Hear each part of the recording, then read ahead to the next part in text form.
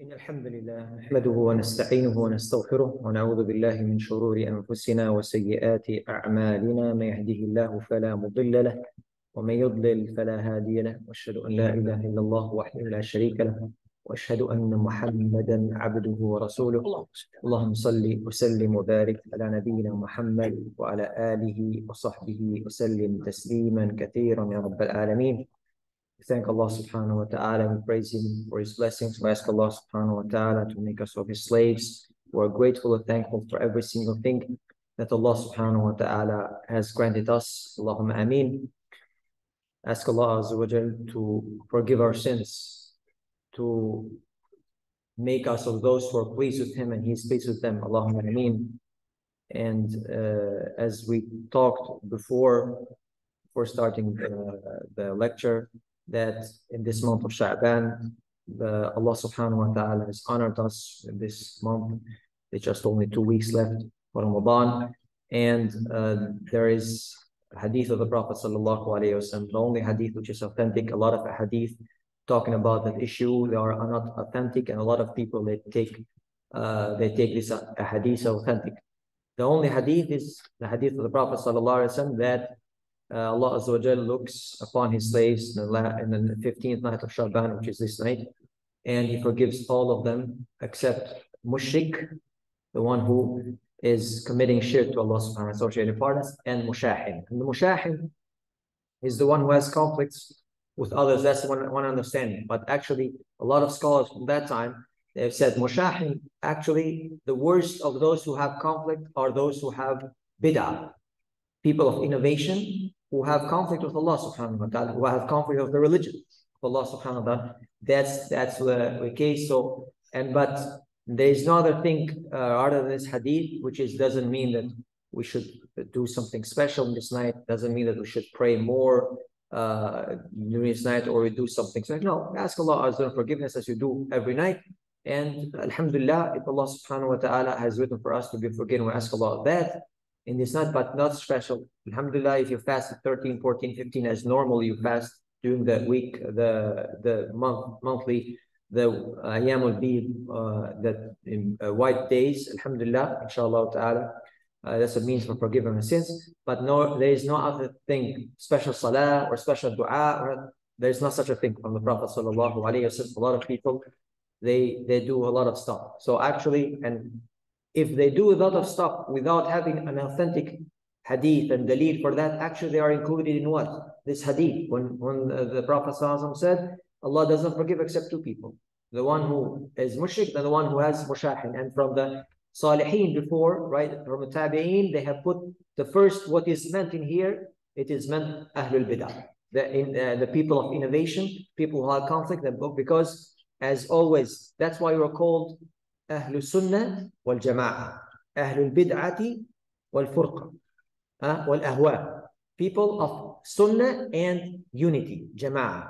People of innovation are called people of innovation and separation, disunity, ahwa, following their desires. Always you follow your desires, you're going to get in conflict with others. Follow your desires, you're going to do as what your mind says to you. So, just wanted to remind myself and that, ask Allah Azza wa Jalla, inshallah, this night Allah subhanahu wa ta'ala is looking upon us, and we are teaching His book and talking about Him subhanahu wa ta'ala, reciting His beautiful words, reciting or reading words of the Prophet sallallahu alaihi wasallam, and learning His deen. Inshallah, may Allah Azza wa Jalla make us of those who are maghfureen, and go and leave after you finish and you are forgiven. Allahumma ameen. Last time we talked about ridda, apostasy in Islam, and the punishment for that, and what is the means. And there was a very good question. And before starting the last part of the punishments in Islam, which is qitalu ahl al-baghi, the fighting of the rebels, that's like those who want to overthrow the Muslim government and all these things. Before that, I want to answer that question. I answer the brother, but just for the benefit of them. So this question is asked from Muslims and non-Muslims. A lot of non-Muslims actually, they ask this question. When they say, for example, that why the Muslim, why in Islam is this punishment for the one who changes his deen, his religion, and he becomes a non-Muslim, apostasy, and he becomes Murtad. He changes his deen. Why is this punishment death? Don't we have in Islam la ikrah fi din? Don't we have in Islam there is no compulsion in religion? We have that, yes, in Islam, the Quran, la ikrah fi din. The answer for that is, number one, Allah Azza wa Jal لا يسأل عما يفعل ما يفعل وهم يسألون. Allah is not to be questioned about what he does, and we are to be asked.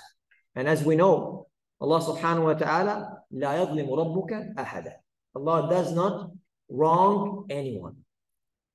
And Allah Azza wa Jal, Aziz, Hakim. Allah subhanahu is almighty and at the same time all-wise.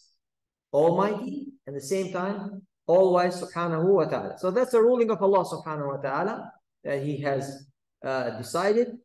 And the Prophet sallallahu alaihi wasallam, we mentioned the hadith of him sallallahu alayhi wa sallam. Number two is that the ruling that there is no compulsion in religion, that has to do, even the ayah was revealed, and the context of that ayah is for the one who we don't force anybody to come to the religion the first time. There was never narrated any time that the Prophet would put people into Islam with force, like with safe, with the sword. Become Muslim, otherwise you're gonna get killed. No, never in the history of Islam. That is not to be done. Neither the Prophet nor from the Sahaba and his successors after that. That is so. La ikrah fi din. We don't force anyone to come to Islam. We present our evidences. We present the deen how it says. But if the person, he accept religion, knew the religion, he knew what is Islam about, and he had all the knowledge regarding it, then if he is to come out of Islam because of that his just thinking, that is the case. So there is no more freedom of religion related to that. The freedom of religion, if you choose, person is accepting Islam. Why is that? Number two, we said that the one who has known the religion, has entered it, practiced it, then rejected it, and despised it and left it. That's to say that this person is like the punish that gets the penalty, death penalty, because of that. In Islam, that's what a lot of people, they don't understand, especially non-Muslims. If you are in every state and every country, you have death penalty. For what? Treason. Because that is the highest value that these countries they have. In Islam, the highest value, the highest priority in Islam is what? Religion. Highest priority is religion. So that is the case by leaving Islam. That's another, by leaving Islam, the person who he was Muslim and then he committed irtidad or apostasy, he is opening a way for everyone to leave Islam, thus spreading apostasy and encouraging it. He is opening the way for everybody. As we mentioned before, we have like 5 goals of Sharia, and number 1 is protecting the religion. And because of that, for each and every goal that Allah Azza wa Jal wants to protect, has put what? Has put a had a punishment for that, in order for people not to pass that boundary and not to transgress that boundary. To preserve what? Always Islam looks at the general interest, common interest for everybody, not individual, for everybody. If a person, actually what the Jews, they said in the Quran, they said that make them or become Muslim in the beginning of the day and leave Islam at the end of the day. Why? Because that will make people, what is this deen that people are just coming Muslim in one day and next day they are leaving, abandoning Islam. So it put people into doubt because of that. The other thing is that, as we mentioned, the one who committed apostasy is not to be killed right away. First of all, it's not to be killed by every person, just individual like that. Second is in a Muslim state, not everywhere in just a person. So even if that's Muslim state or Islamic state, real Islamic state that is abiding by the laws of Allah subhanahu wa ta'ala, all this that we mentioned before, that is the government who takes care of the rule of the Khalifa first. Then the second is not to be killed right by warning, is to be given advice, to be given time to repent. 3 days. Some scholars, they say more than 3 days. Just to repent. What only just repent? No, teaching him, trying, you have any doubts, clarifying the doubts that he has in Islam, just having shafaqah and rahmah for him, not only just, or you committed apostasy. Maybe he has something, confusion, so let me clarify this confusion. So he's given time for him to repent. Then after that, he's on. Then there's another type. It's called like lesser apostasy and greater apostasy. Lesser apostasy, the person, he just accepted Islam, or he was a Muslim and he left Islam and nobody knew about that. He's in himself there. It is between him and Allah Azza wa Jal. Nobody's going to go and check, especially if they don't know, catch him and kill him. But the person who has that farraq al-jama'a, mufarriq al-jama'a, the one who really declared publicly and is against, or is trying to talk about Islam and about against, and he's trying to make fitna and talk. This is greater apostasy, if you can say like that. That is what is really meant for the had of ridda. And just be true to yourself. If this hukum was there, how many people would commit apostasy? The same thing like the ruling of theft, like the had of theft was there. How many people would do that? Had of zina, how many people would do that? If just only a few, and then the rest of the society would learn. If obviously this is a society who abides by Islam. Not these rulings don't come in one night and that's it. You can't apply like that. The same thing, Umar ibn Khattab radiallahu ta'ala, the had of theft, the ruling for the theft, that the hand be chopped for the, we talked about that, the shurut, the conditions. He did not apply it in the year of Ramadan, the year of hunger. They were saying that how do you leave the had of Allah Azza without applying? Because there was no condition to be applied. People are hungry. People were in dire need. And so they were forced kind of to steal. If it was like the society, the Khalifa, the state would make everything, the life good for them, they would not go to that. So the same thing. You're trying to, we cannot apply in one day and night all this hukm and these rulings. So that was one. The other thing is, if the punishment for murder and espionage, also known as high treason, is death, then what should be the punishment for the one who disbelieves in Lord of mankind, despises and rejects his religion?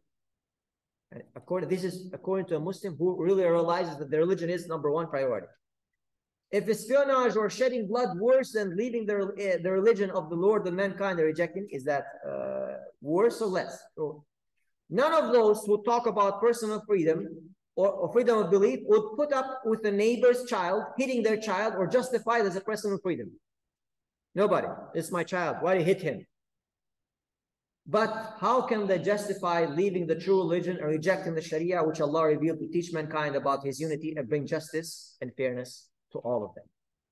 How can that? So Allah Azza wa Jalla is all wise. These are some of the wisdoms behind that, but obviously, as we said, there are conditions, there are timings, circumstances, and how it is to be applied. But Allah subhanahu wa ta'ala, la yadhlimu rabbuka ahad. Allah does not wrong anyone subhanahu wa ta'ala.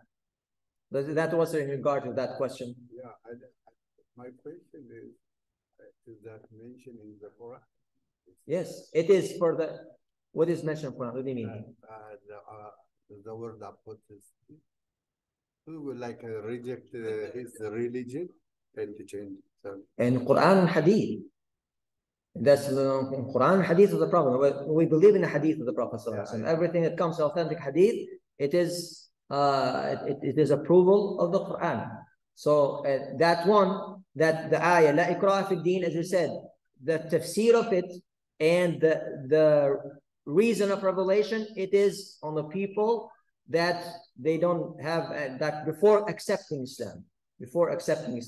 So that's what the scholars have been put in concordance and together, combining between the ayat on this situation. before accepting Islam, and the hadith, for example, in that after a person he leaves Islam after knowing that. So everything is in, and this is all the scholars from the Sahaba radiallahu ta'ala. Only nowadays some people, they just want to try to water down the religion, and they say, oh, it's not in Islam this, it's not in Islam that, and taking things from the Islam. But if you understand, it is true. Yeah. I'm sorry, it's a question. Why we are not doing this in US states? So please, you can just clarify that for everybody, why we are not doing this in this country. Well, as we said, and first of all, who has that? We are here.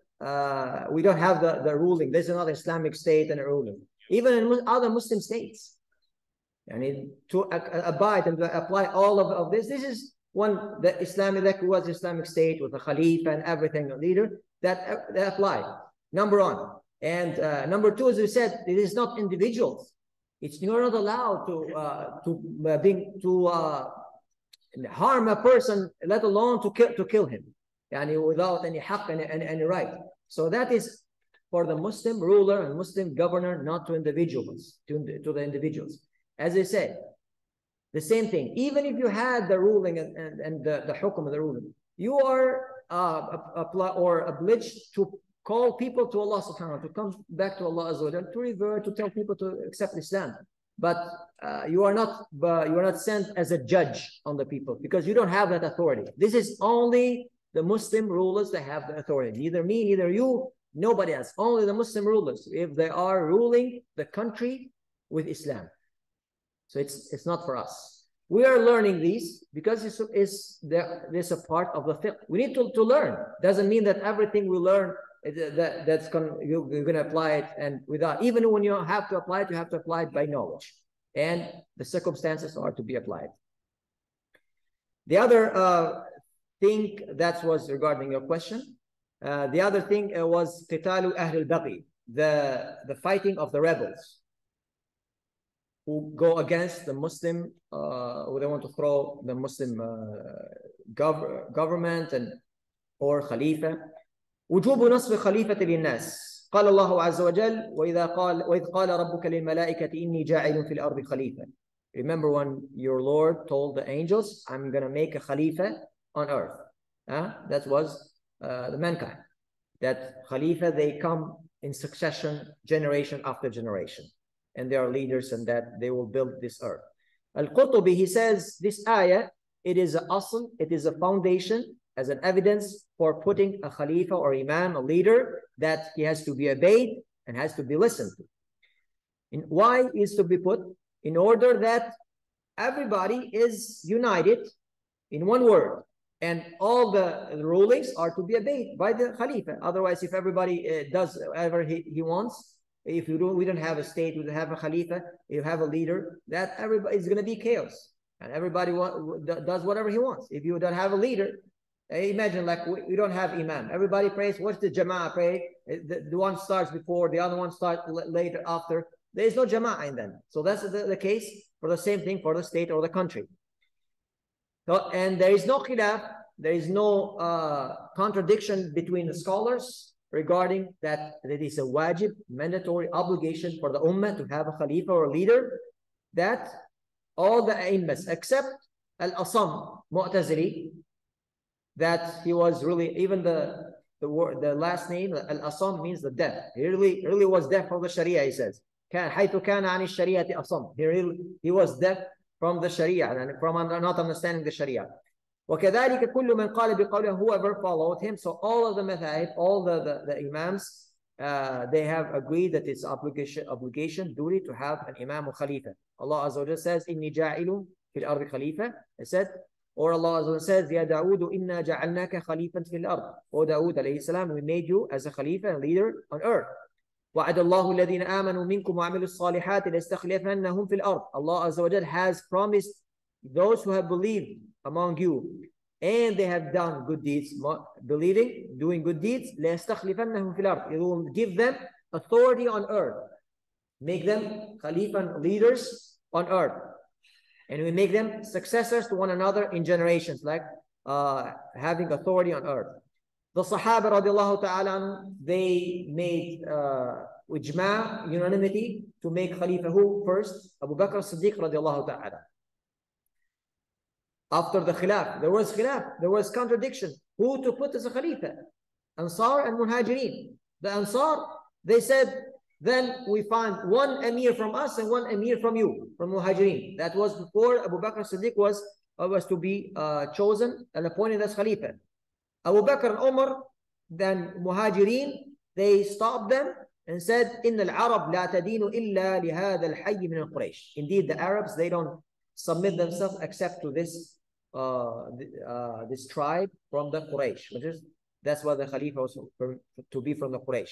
وَرَوْا لَهُمُ الْخَيْرَ فِي ذَلِكَ. And they told about that, the al-khabar, they talked about those news from the Quraysh for that. فَرَجَعُوا وَأَطَاعُوا لِقُرَيْش. And then they stepped back and they obeyed the Quraysh.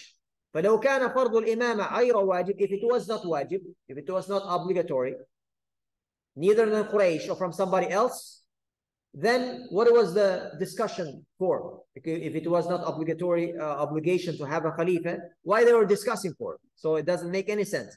So nobody would say, oh, it's obligation or not. Doesn't matter. You put Khalifa or not, it's okay. No, because that they were arguing regarding that means that was an obligation to have a Khalifa. Then Abu Bakr as-Siddiq radiallahu ta'ala, when he was about to pass away, he gave the leadership to who? Umar al-Khattab radiallahu anhu. He chose and appointed Umar al-Khattab. And nobody, he said, oh, it's for us or for somebody else, an obligation for us. That tells us that there was an obligation for to find the Khalifa. And this is one of the arkan ad-din, and one of the pillars of the deen that the structure of the Muslims and Islam is built upon. The obligation of following the commandments of the Emir or the Khalifa, that Allah subhanahu wa ta'ala says, Ya ayyuhalladhina amanu, ati'u Allah wa ati'u Rasul, wa ulil amri minkum. O you who believe, follow the commandments of Allah, obey Allah and obey His Messenger, sallallahu alayhi wa sallam, and ulil amri minkum, those who are like the ulil amr from the khulaf, that's the scholars and the governors, both as we mentioned before in some other hadith. Abu Hurairah radiallahu ta'ala قال رسول الله صلى الله عليه وسلم من أطاعني فقد أطاع الله ومن عصاني فقد عصى الله ومن يطع الأمير فقد أطاعني ومن يعصي الأمير فقد عصاني. Whoever obeys me, he has obeyed Allah. Whoever disobeys me has disobeyed Allah. وَمَن يُطِعِ الْأَمِيرِ. Whoever obeys the Amir, the leader, the Khalifa, the governor, the king, whatever it is nowadays, فَقَدْ أَطَاعَنِي. Indeed, he has obeyed me. وَمَن يَعْصِ الْأَمِيرِ. Whoever disobeys the Amir or the leader, he has disobeyed me. Abdullah ibn Umar radiallahu ta'ala anhu قال أو أن رسول الله صلى الله عليه وسلم قال على المرء المسلم السمع والطاعة فيما أحب أو كره إلا أن يؤمر بمعصية فإن أمر بمعصية فلا سمع ولا طاعة. He says صلى الله عليه وسلم, upon the Muslim it is the obligation of hearing and obeying, even if he likes it or doesn't like whatever the ruling is for him or the commandment is for him. إلا أن يؤمر بمعصية, except if he is to be obeyed to commit a ma'asiyah or a sin. فإن أمر بمعصية, if he is commanded to do something which is sin, فلا سمع ولا طاعة, he doesn't hear, doesn't obey, meaning that he rejects that, be that even from the Khalifa. And Abi Hurairah رضي الله تعالى عنه قال رسول الله صلى الله عليه وسلم عليك السمع والطاعة في عسرك ويسرك ومنشطك ومكرهك وأثرة عليك. Said عليك, you have an obligation to hear and obey in your difficulty or in the times of ease. ومنشطك, if you are energized, meaning that this something benefits you. ومكرهك, even if you don't like it. وأثرة عليك, and even if they are giving preference to themselves or others over you. Somebody say, okay, I'm doing my part, but what about this Khalifa, or what about this king, or this president of mine, Muslim country? He is wronging me, he's taking my rights, he's not giving my rights. What should I do? The same question was asked to the Prophet. We don't have to answer from our pockets. from the Prophet ﷺ. عن وائل بن حجر قال سأل سلمة بن يزيد الجعفي رضي الله عنه رسول الله صلى الله عليه وسلم. سلمة بن يزيد الجعفي asked the Prophet صلى الله عليه وسلم. قال يا نبي الله, O نبي الله, أرأيت إن قامت علينا أمراء يسألون حقهم ويمنعون حقنا فما تأمرنا؟ يا رسول الله, O Messenger of Allah, O Nabi Allah, what do you think if umara, leaders, are on authority, they have authority over us, and they are asking to give them their rights, and to hear them, obey them, and they stop us from taking our rights, and they don't give us our rights? فما تأمرنا? What do you command us to do? What should we do? فأعرض عنه. Prophet ﷺ, he turned his back. He didn't answer him. Then he asked him again. Then سأله. Another time, Prophet ﷺ, he turned his back. Didn't answer him. Then سأل في الثانية والثالثة. And the third time. فجذبه الأشعث بن قيس. And Ash'ath bin Qais took him on the side.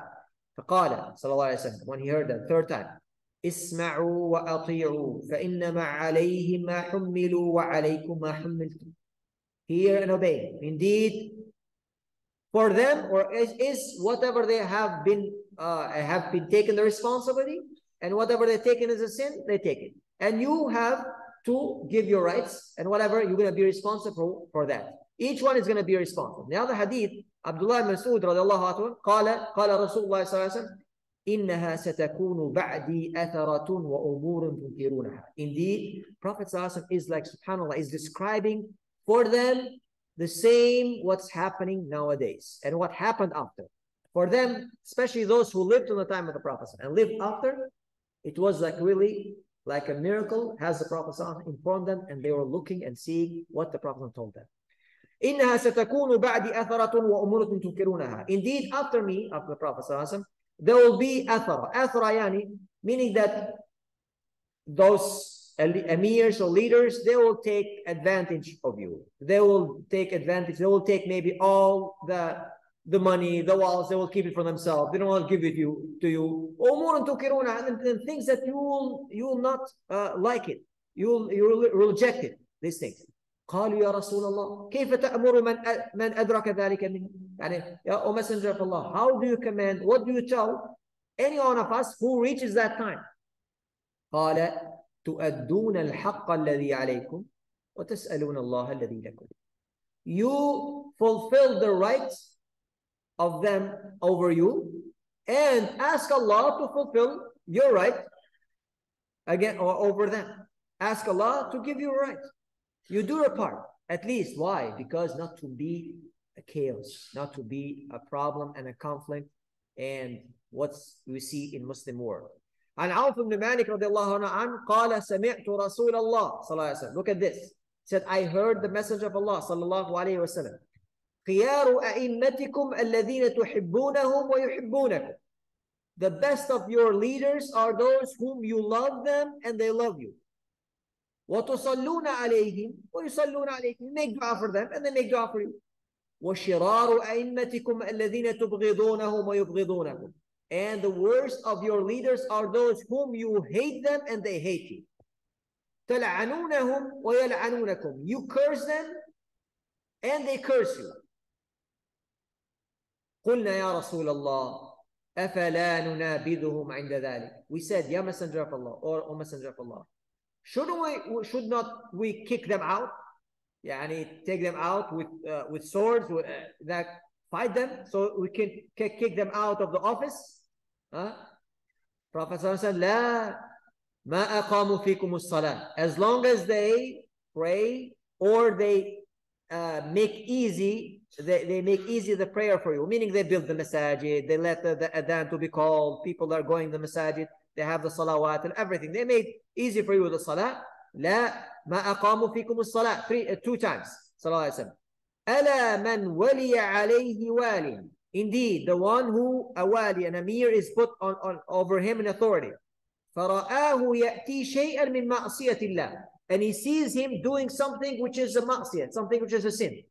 So nowadays they see our king is doing, look what he does. Astaghfirullah, maybe he commits zina, or maybe he drinks alcohol. This happened in Muslim world. Yeah, they're not angels. I'm not defending them. What was the Prophet saying? and he sees his Amir that he is doing something which is ma'siyah. فَلْيَكْرَهْ مَا يَأْتِي مِنْ مَعْصِيَةِ اللَّهِ. Let him hate whatever that sin is, that is the person is doing, the Amir or the leader. وَلَا يَنْزِعَنَّ يَدًا عَنْ طَاعَةٍ مِنْ طَاعَةٍ. And let he take his hand from the pledge he given, meaning that let him not rebel against them and let him not talk against them in public. That's what it means. من الإمام الذي تجب طاعته? Who is the Imam that we're supposed to obey? Obviously, you're talking Muslim land and country. قال في منار السبيل كل من ثبتت إمامته حرم الخروج عليه وقتاله. Whoever is his imama or his leadership is recognized, it is not allowed, it is haram to go against them or rebel against them, like the Khawarij, al-Khuruj. سواء ثبت بالإجماع المسلمين. Number one, how is the person to be Khalifa? With Ijma', like Abu Bakr Siddiq, radiallahu ta'ala. Even be that person like Khalifa, like Abu Bakr Siddiq, with Ijma', all the Muslims they agreed upon. Or bi'ahdin, or the Khalifa let him, like Umar al-Khattab was let, or he was appointed by the Khalifa, كعهد Abu Bakr or Umar.